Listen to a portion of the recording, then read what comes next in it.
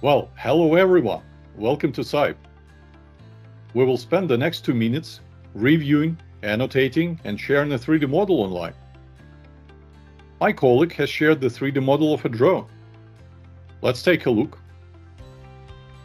So I will zoom in a little and then fly around, pick a particular detail and work with it directly. See, Sibe doesn't require any specific 3D skills or hardware. In fact, I could even work here from my smartphone. Anyways, back to the drone. Other reviewers have already made some comments here, and it's time to add mine. So I will write my note down and use some red pencil for clarity. And there is a good chance my colleague is online now, so she will reply right away. And yes, here's her reply. Now let's check the new version that she mentioned.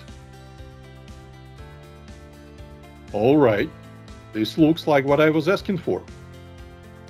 So I will go ahead and mark my issue as closed. Closed comments are not shown by default to keep the scene clean, but they can always be pulled up using filters. And now that we're done with the discussions and the design is finalized, let's approve it with our customer. I will send them an invite, and this invite will be valid for just the current project. This way, the data will stay secure and several teams can work on several projects in a compliant way. Alright, today we reviewed the 3D model, discussed it with colleagues, made updates, and shared with the customer.